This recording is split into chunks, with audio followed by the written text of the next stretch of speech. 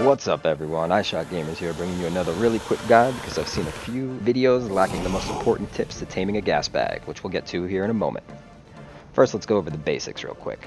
Then I'll explain this huge taming tip, and lastly, we'll go over how to use it without killing it on landing impact. Gasbag is a new dinosaur exclusive to the Extinction expansion. It looks like some kind of lava worm that also wants to be a bull.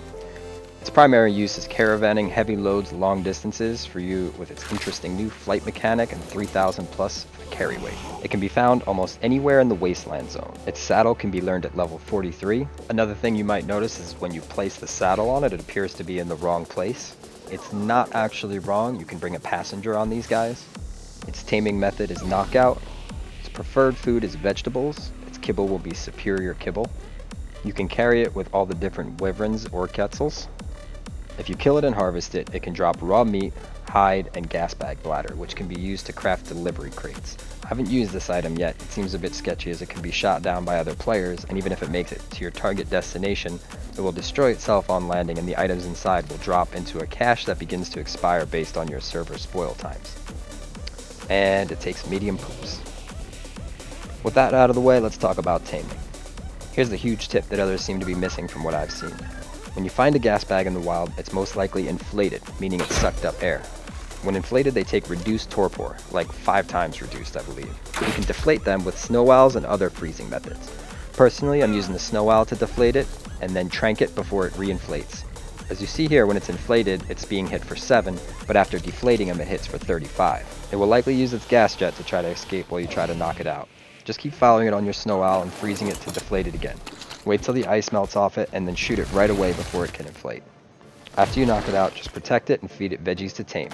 It takes superior kibble or vegetables. I believe you can also use miojo berries, but it's going to be much slower. I definitely recommend getting some veggies. Let's talk about its different abilities real quick and how to not commit suicide on it while flying it around, because this is really easy to do. First off, its left click is a weak melee attack, pretty useless. Its right click will suck in air. You'll see it filling up on the bottom left of your action bar.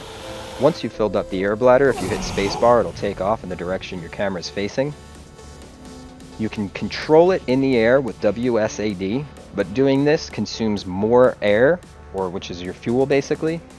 And if you use all your air before you hit the ground, you'll take 40% of your maximum health.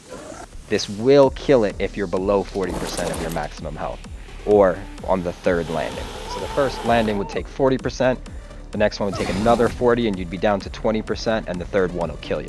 The way you negate this is to maintain some air in your bag before you land. So what you want to do is, once you leap into the air with spacebar, you want to stop hitting WSAD in order to stop expending extra gas, and you should have plenty left over when you hit the ground to absorb the landing.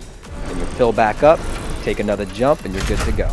You can also use the C button to expel its air forward, knocking back any small dinosaurs in front of you.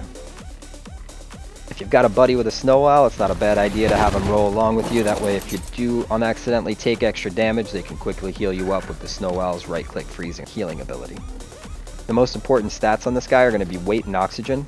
The weight goes up tremendously per single point you put in it. I was getting a couple hundred weight per point. The oxygen will also increase its bladder size, which will allow you to fly and float longer and be less likely to take damage on impact from landing. Thanks for watching, guys. If you enjoyed this short video, make sure to like and subscribe, as YouTube really does not reward me for these short videos. They want your videos to be 10 minutes long, so you gotta waste 10, 15, 20 minutes just to get 5 minutes of info. So if you appreciate that, please like, subscribe, share, and so on. Thanks a lot, guys. I really do appreciate you. Peace.